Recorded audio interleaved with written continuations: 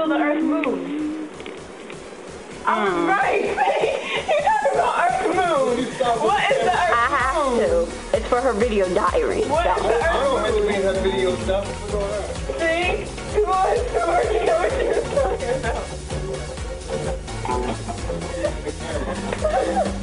I'm gonna be like, what's the earth move? But alright, Holly says that's it, so okay. See, the earth was moving. Papa, say hi. Okay, good. Oh, you're right. It was earth moon. I said it. You said moon. No, I just can't get over that. Miss Holly, don't touch the camera. This is a very expensive camera. And I know that you've been looking for a guy like me. I've been looking for a guy like you. But it seems that love is just not enough.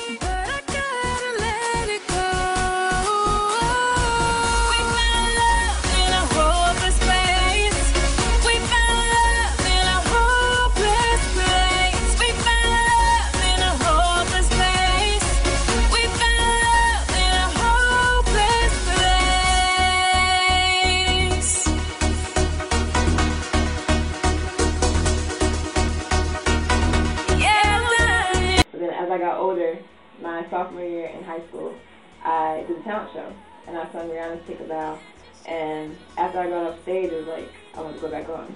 I didn't want to get off stage, and that's when I felt like I really fell in love with music, and I knew that's what I wanted to do, you know, for the rest of my life. You guys are female R&B artists. From your perspective, what female R&B artists out there do you feel like you guys sound is comparable to the most? Like, who inspires you? Okay. Well, since day one, everyone has always compared me to Rihanna, which is a good thing. I love Rihanna, but I want to be Tatiana. Yeah, I said so. Yeah. I like Rihanna. I like Beyonce. I like Etta James. I love her music. I like a whole bunch of different artists, Michael Jackson, Neo, everyone. I try to take bits and pieces of everyone that I listen to, everyone that I like, and try to interpret it into what I do. You like Chris Brown? Mm-hmm. And you see it keeps coming on. I heard that you settled down that you found a girl and you're married now. I heard that your dreams came true. Guess she gave you things I didn't